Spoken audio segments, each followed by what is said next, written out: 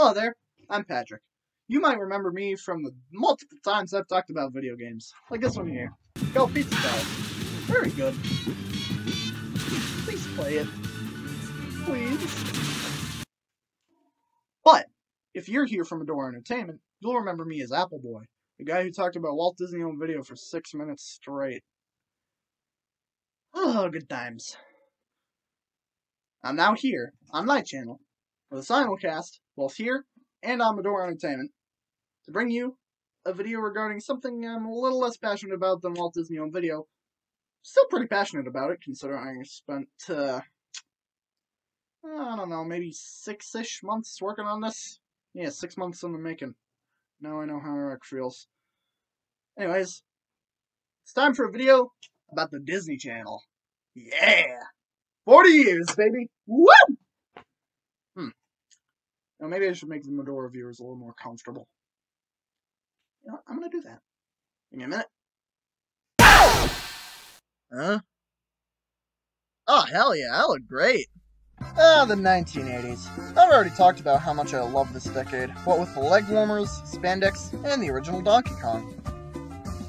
Still hate mullets, though. Christ, they are gross. This time, we're going back a bit further than we went with home video, this time to the year 1950. This year, the Walt Disney Company would broadcast its first ever thing meant for TV, known as 1 Hour in Wonderland. It was a collection of clips from many different bits of Disney's cartoon library. There are also live-action segments starring Walt Disney himself, as well as some stars of the era. This would be the start of Disney's history in the space of television. Now, we fast forward to 1977, when Jim Jamiro suggested a Disney television network. But, because Epcot was being built at Walt Disney World down in Florida, this idea was shelved until 1981, when Disney struck a deal with the satellite unit of Group W. Or not. Yeah, Group W dropped out of development of what would come to be known as the Disney Channel. Despite this, Disney continued development on the project, completely on their own. The channel's development was completed in 1983, and the channel as a whole was launched on April 18th, 1983. Wait, that means that Disney Channel turned 40 this year. Ladies and gentlemen, Erik, the founder and host of Medora Entertainment. Thanks for having me, Patrick. Anytime, Erik. Hell, without you, I technically wouldn't be making this video. Good point. As you were saying, the Disney Channel was launched on April 18th, 1983, with shows such as Good Morning Mickey, Welcome to Pooh Corner, You and Me, Kid, and Contraption. Later on in 1983, there were 2 more shows added, those being Epcot Magazine and Donald Duck Presents. Say, Erik, do you have any experiences with these older shows growing up? No, those shows were way before my time. I'm a 2000s kid. Same here, man. Closest thing I've ever had to seeing these shows is advertisements for them in a few Disney Channel logo history videos. But I have seen quite a few of those neat bumpers. My favorite's gotta be the TV dinner one. How about you? Which one of the real-life Mickey bumpers is your favorite? I'd have to say either the one where Mickey's working in an animation studio, or the one with the mountain that looks like it was ripped straight from the Paramount logo. Oh yeah, those are some good ones. Anywho, at the time, the Disney Channel shows aired for 16 hours a day, from 7 AM to 11 PM. So, about the time I spend in my average day. You know, Patrick, all this talk of the Disney Channel is neat and all, but what about the Disney Channel magazine? The what? The Disney Channel magazine. It was a magazine containing stories about upcoming shows, and even a mini TV guide, to get you through the programs to be broadcast the month of the magazine. Huh. I didn't know there was a Disney Channel magazine. That's really cool, actually. Does it predate the actual TV guide? No actual TV guide started publishing in 1953. You don't say. Anyways, concluding this section about the Disney Channel magazine, it finished its publication in 1997 and was replaced by Behind the Ears. Wait, you've never even heard of the magazine prior to me telling you about it, yet you know when it ceased publication and was replaced with another magazine? Yeah, plot holes are funny like that. Anyways, The Disney Channel started off as a premium channel, like Take-Two and Festival, from Erik's video on the history of HBO Family. Also in 1986, there was a slight change to the logo, with the word Disney now being in the iconic Walt Disney script that we all know too well today. Also in 1986, those real-life Mickey bumpers we mentioned earlier were produced by a company known as Colossal Figures, who also did work for Nickelodeon on Eureka's Castle. Things were looking better and better for the Disney Channel, especially on December 1st, 1986, because then, the Disney Channel began broadcasting 24 hours a day. By the start of the 90s, the Disney Channel had around 5 million subscribers nationwide. Also in 1990, TCI's Montgomery, Alabama system became the first cable provider to include the Disney Channel by default. Wait, Patrick, we've forgotten to mention all the other Disney shows that came out in the 80s. Ah, crap. We should probably do that before it's too late. The rest of the shows on the Disney Channel in the 1980s are as follows. The Wuzzles, Adventures of the Gummy Bears, DuckTales, Symbol, Disney Family Album, Dumbo's Circus, Videopolis, The New Adventures of Winnie the Pooh, Chip and Dale Rescue Rangers, Good Morning, Miss Bliss, the all-new Mickey Mouse Club, and Teen Win Loser Draw. Whew, thanks for reminding me, Erik. I'm glad we've now prevented any unforeseen consequences of not listing all the Disney Channel shows that were released in the 1980s. Now, where were we? Ah yes, the history of the channel itself. Pretty much nothing happened until 1996, where Anne Sweeney was appointed as the president of operations at the Disney Channel. As president, she began overseas operations of the Disney Channel, launching the channel in Southeast Asia. The very next year, the Disney Channel underwent a pretty significant rebranding. Yes, indeed. When the Disney Channel went to rebrand, they changed almost everything. New logo being a square-shaped television with Mickey ears, with a 1930s-era Mickey usually being in the screen of the television, and the name being shortened to just Disney Channel as opposed to The Disney Channel. The channel also began a transition to just being a basic cable network instead of the premium model of the past. In addition to that, the very next year, the Disney Channel would be split into 3 different programming blocks: Vault Disney, Zoog Disney, and Playhouse Disney. Now, Erik, seeing as programming blocks are your bread and butter, I'll let you take over for a bit to discuss them. Alrighty, Patrick, sure thing. As Patrick alluded to, between 1997 and 1998, 3 blocks launched on Disney Channel: Vault Disney, Zoog Disney, and Playhouse Disney. Vault Disney showcased classic Disney media, including movies, shows, and animated shows from Disney's early years. It initially only ran from 9 p.m. on Sundays to 6 a.m. the next morning, but its schedule was soon extended to every day for 5 to 6 hours in the wee hours every morning. Zoog Disney was aimed at preteens and was hosted by characters called Zoogs who would interact between shows.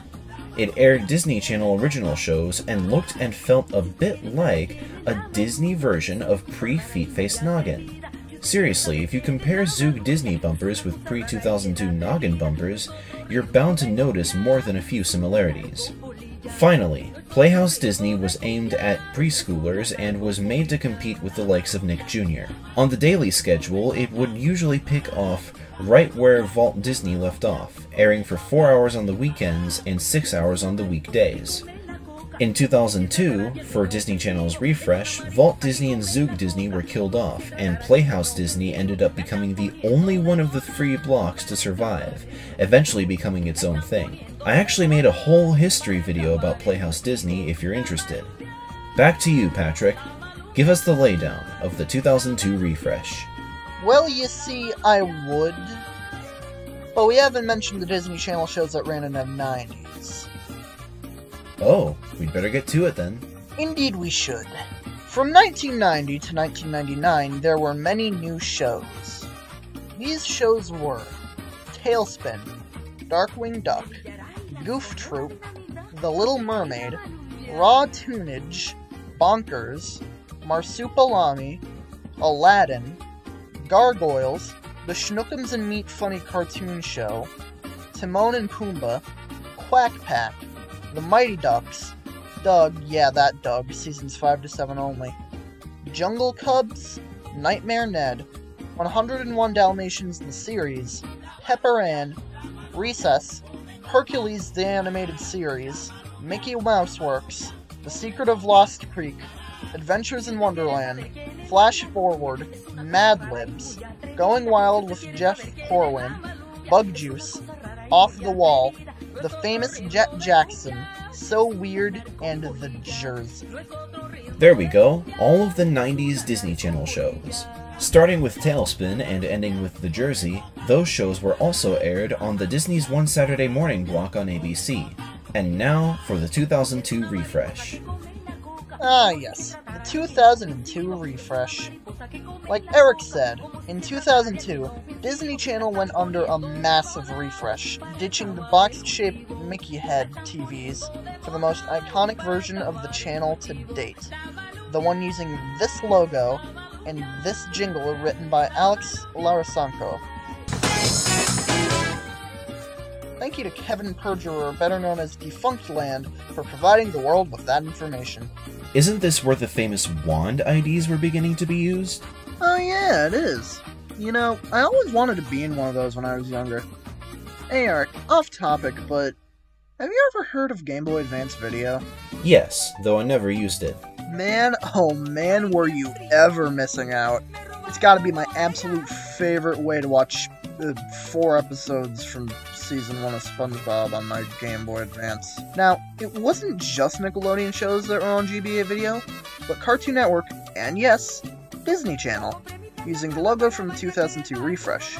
Hey, speaking of the Game Boy Advance and Disney Channel, did you know there's a limited edition Disney Channel Game Boy Advance SP?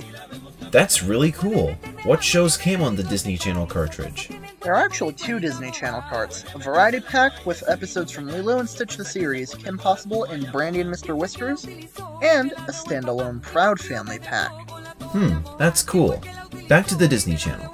Along with the refresh, Playhouse Disney received a similar logo to the main Disney Channel, and eventually a new block was added, Toon Disney, which I have made a video about. Link is in the video description.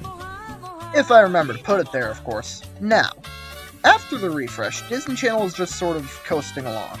In September 2002, both Vault Disney and Zoog Disney were killed off, although the Zoogs themselves existed a little while longer, seeing as Zoog Disney still existed as a separate website than the original Disney Channel website until 2003. Vault Disney's fate is a bit lamer, seeing as it was replaced with same-day repeats of a channel's regular programming, both original and required. It's just a delay feed. Imagine you're a block, doing so good airing your own original content, and then you just get replaced with a friggin' delay feed. Ugh, that would suck. Hey Patrick, you know how so far in the video the programming of the era has been the last thing we mentioned before moving on to the next era or refresh? Yeah, do you think we should do it now just to get it out of the way? I think it'd be good to avoid whatever consequences that we've just barely been dodging the last 2 times. I'll start us off. Alright, go for it. Starting from the year 2000, there was Totally Circus, Even Stevens, In a Heartbeat, Totally Hoops, Lizzie McGuire, The Proud Family, Kim Possible, Totally in Tune, That's So Raven, Lilo and Stitch the series, Dave the Barbarian, Psy Girls, Phil of the Future, Brandy and Mr. Whiskers, American Dragon Jake Long, The Sweet Life of Zack and Cody, and The Buzz on Maggie. Mind if I do the rest from this era, seeing as I was actually around for their existence? Sure, why not? After The Buzz on Maggie, there was The Emperor's New School, Hannah Montana. Hey, that's my bit! What can I say? I learned from the best. Anyways, there was also Shorty McShorts Shorts, The Replacements, Corey in the House, Phineas and Ferb, #1 still to this day, Wizards of Waverly Place, The Sweet Life on Deck, Sonny with a Chance, Jonas Elliott, good luck Charlie, Fish Hooks, Shake It Up, and Take 2 with Phineas and Ferb. Man, I need a cough drop after that. There we go, all the 2000s Disney Channel shows. Hey, what are the consequences of us forgetting to mention these shows anyways? The world collapses in on itself. Whoa, that's so much worse than I had imagined. Why? What did you think the consequences were? I don't know. I almost thought maybe someone else would barge in and tell you that you forgot to mention the shows. Like, me? Yeah, exactly. Who are you? Oh, I'm Kaiden. Nice to meet you. Kaiden, would you get out of here? Erik and I are in the middle of something.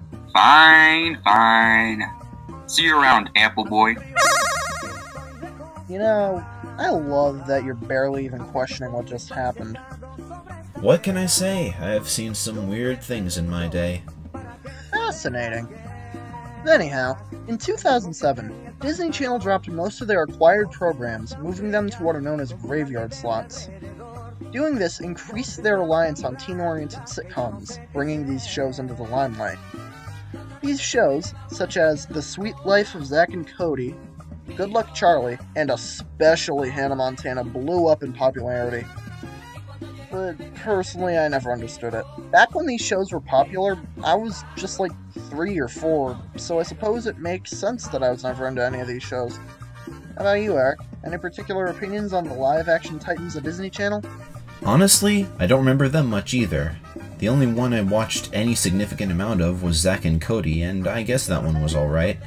I don't even remember Good Luck Charlie, and of course, I never dared to watch Hannah Montana. Ugh. I see. That's fair. Hey, would you look at the time?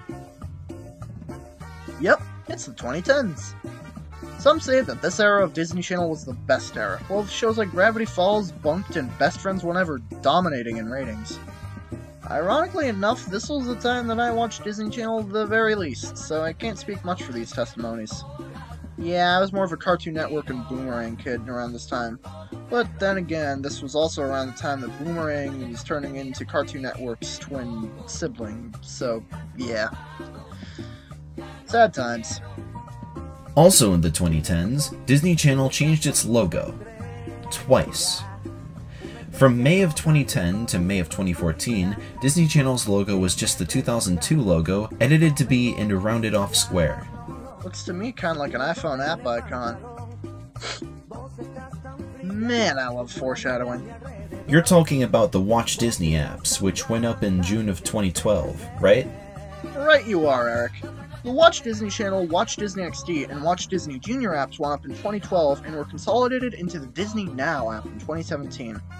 But, from the looks of things, Disney Now seems to be obsolete due to Disney+. We're getting way ahead of ourselves. Let's rewind back to 2012, where Disney Channel ended Nickelodeon's 17-year run of being the highest-rated cable station in the US, according to AC Nielsen. Kudos to Nickelodeon for keeping the top spot that long, though. As well as this, Disney put out 4 DCOMs that year, those being Frenemies, Radio Rebel, Let It Shine, and Girl vs. Monster. They also announced their first collaboration with Marvel Entertainment, which Disney had acquired back in 2009, that being Phineas and Ferb, Mission Marvel. Speaking of Mission Marvel, I didn't really care for it back then, because I wasn't that into superheroes. But after my MCU binge a few years back, however, I can safely say that it is my favorite Phineas and Ferb thing ever. Alright, that's cool. We should probably start talking about the shows now, right? Good point. Some of my favorite shows premiered during this decade.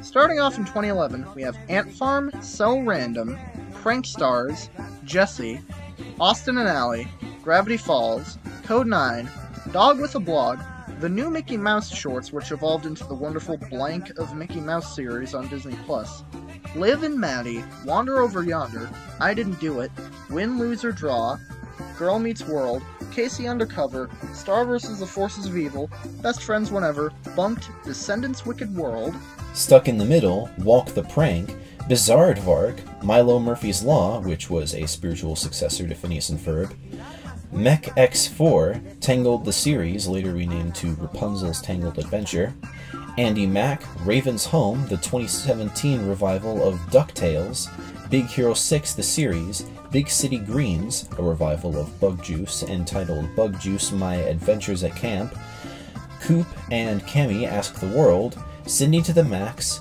Fast Lane, Just Roll With It, Gabby Duran and the Unsittables, and Amphibia. This era, specifically in the animation scene, is what I like to call the story-driven era.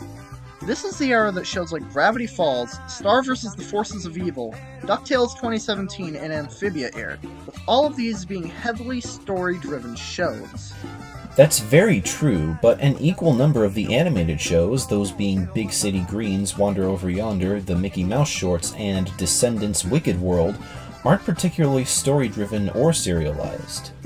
I see your point, but even still, a huge era for serialized animation on Disney Channel.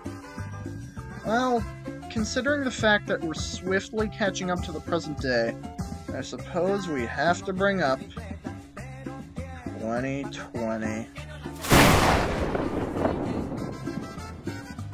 Those were some perfectly timed thunderclaps. Yes, they were, because so far the 2020s have been a very dark time. What with COVID, so many celebrity deaths, controversies, and incompetent billionaires purchasing social media platforms, Musk, Twitter, there hasn't been anything positive going on anywhere, really. Especially not on Disney Channel, because all around the world, Disney Channel, Disney XD, and Disney Junior channels have all been shutting down completely in favor of Disney+. Disney's even halted physical media production in Australia, for crying out loud. See, what'd I tell you? What did I tell you all at the end of the Walt Disney Home Video history video? And here comes Disney Plus to kill us all. Oh god, no. Man, you must be some kind of a prophet. Yeah, a pizza prophet. Well, seeing as it's the 2020s now, we should get to mentioning the shows that premiered during this time. Yep, let's get to it so we won't have to do it for the rest of the day. So far in the 2020s, we've had The Owl House, Disney Fam Jam, Secrets of Sulphur Springs, Disney's Magic Bake Off, The Ghost and Golly McGee, The Villains of Valley View, Ultraviolet and Black Scorpion, Chibi-verse, Hamster and Gretel, Marvel's Moon Girl and Devil Dinosaur, Kif, Saturdays, Haley's on It, Pretty Freakin' Scary, and soon, Primos. Alright, time for our final few history blurbs. Already? It feels like we're still just getting started. No matter. From January 6th, 2020 onwards, Disney Channel went completely ad-free! Only on weeknights and weekend mornings, unfortunately. After that, COVID-19 hit, so a lot more people were watching Disney Plus than they used to, leading to Disney Channel losing 33% of its viewership. That, of course, led to the aforementioned Disney Channel shutdowns. Not much else happened in 2020, but in 2021, Bunked became the first Disney Channel original series to run for 5 seasons, dethroning the previous record holder of Phineas and Ferb. Not anymore, at least, considering the fact that Phineas and Ferb is coming back for 2 more seasons! On July 15th of last year, Zombies 3 released on Disney+, being the first Disney Channel original movie to do so, with it premiering a month later on Disney Channel.